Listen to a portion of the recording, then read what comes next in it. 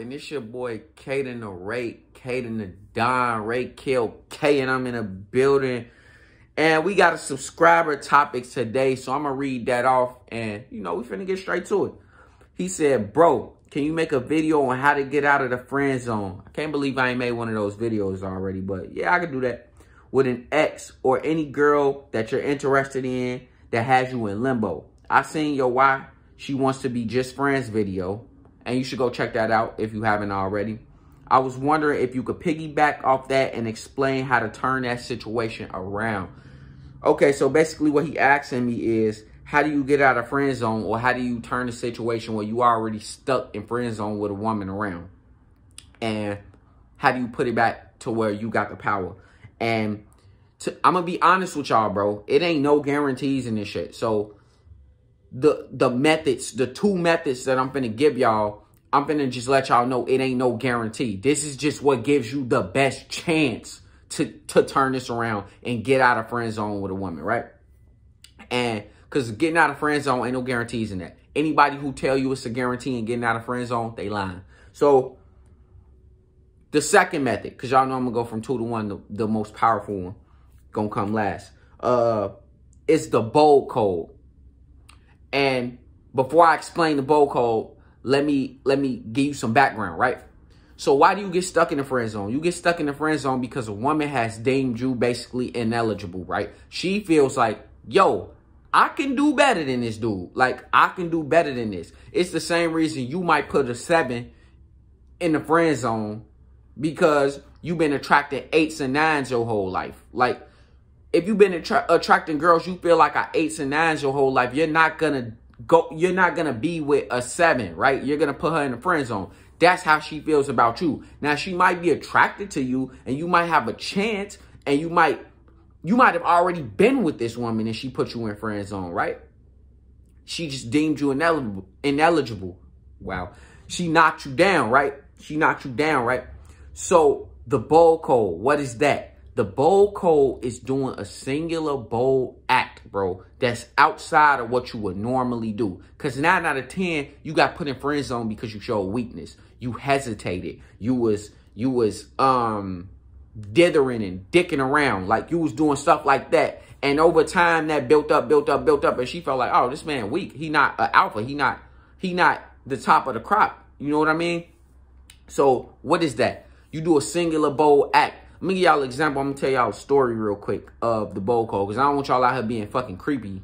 Like, because you could easily cross the line and it ain't boldness no more. It's fucking being creepy. But anyway, so this story, right? A few years ago, when I went to prom with this girl. We was friends all through high school. Like, we was legitimately friends. And I went to prom with her, right? And I liked her. And that's why I was really friends with her, because I liked her. But, she ain't feel that way about me. She was friends with me and shit. And this is before I knew, what I know now. And, I ain't get shit on prom. Like, it was nothing. Couple years later in college, you know what I mean? I was coming into my own as a dude. And this girl came back home for the summer, right? And we just happened to be back in the city, back home for the summer and shit or whatever. But this time, I had made up in my head like, yo, forget that, bro. Like, this girl ain't no better than me, because I had been dating so many girls in college. I'm like knocking them down back to back to back. And when I got back, I felt like, man, I'm on an equal playing field with this girl, man. I'm not finna be just friends with her. I'm not finna just sit around and be friends with this girl just because she say she want to be friends, and because she say she don't see me like that. So we met up or whatever. We went out for drinks and shit, on some friend shit. We went out for drinks, and during that time, like, I was being like myself. I was being myself, and I was being my normal, charismatic, I'm a little flirty, sexual self or whatever, right? And I wasn't being constrained by, I was being bold.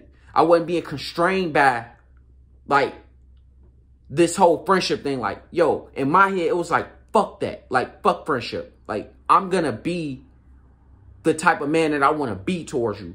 And so, as I did that throughout the night, and the night was about to end, like, she was like that. And she usually, like, women where I'm from, we usually give them a hug, and it's it's that. You know what I mean? If you friends with him, you give him a hug, it's that. But she go in for the hug, and I knock her hands down. Like, I legit go, boom, and knock her hands down. And she look at me startled as hell. Now, this is where the boldness come in. I knock her hands down, and, you know, you have to be careful with this, bro. I'm going to tell you, you have to be careful because you can't just go doing this to women, bro. You have to be careful. You have to know how to read the situation, and you have to have social acuity, bro. Build your social acuity. Know what's okay and what's not okay. I just knew that this bold that would be fine. Like, it wouldn't, you know what I mean? So I knock her hands down. She look at me like, what? And, like, it was like she was startled. And I grab her by a hoodie or whatever, like this, like not in a super aggressive way, just in a sensual way. And I pull her in and I kiss her or whatever. And I'm like, I'll see you later. Like, and I just left it at that. And I walked away, and I could tell, I seen out of my peripheral that she was standing there fucking stunned, like straight stunned, right? No words, nothing. She didn't say anything. Now, like 3 days later, this girl called me back. She legit called me back. Now, mind you, this was a friend from high school. We'd been friends for like 5 or 6 years up until this point. Yeah, like all through high school and then up into college. This was like my second year of college. So she comes in, she calls me back or whatever. And she's like, yo, do you want to go bowling today? So we go bowling, and this time the energy is different. The energy is different because it's flirty, it's fun, she opening up, and she touchy and all of that. Because now she see me as a potential mate. Because she gave me that friend zone bullshit. And I said, fuck that shit in my head. Basically. So that is what the bold code is. Like, that is an alpha's way of handling things. Now, number 2, the most important thing, or the strongest thing you could do without necessarily having to have the bold code on lock. Because the bold code is very, very risky. Right? That's a very risky way of getting out of the friend zone. But to get out of the friend zone, you got to take risk. You have to. Another way, whatever, to turn this around. And this is what a woman you've been with, and then she put you in a friend space like she don't want to be with you no more. This works for all of that. This works for all of that. You know what I mean? But it's very risky. You can risk pushing a woman away forever, and you got to be okay with that.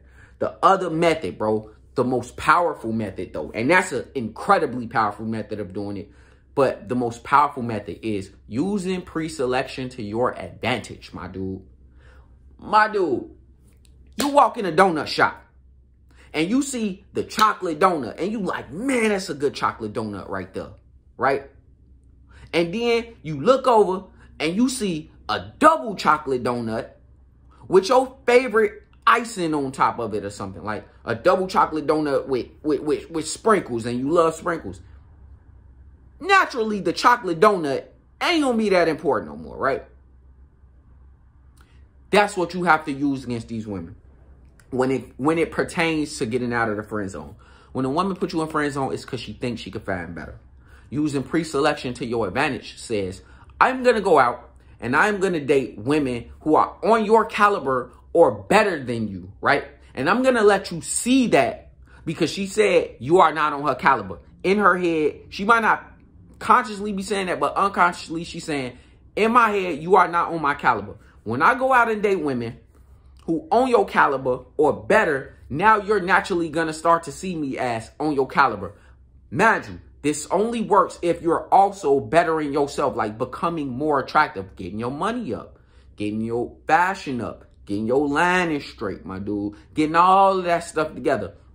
When you get all of that together and you dating women who better than her, naturally, she gonna start to see you as more of a catch. And you might start to hear, like, in y'all friendly conversations and stuff, you might start to hear her say things of that nature, like, yeah, you a catch. And, you know, man, you know, all the girls like you, blah, blah, blah. You might start hearing stuff like that.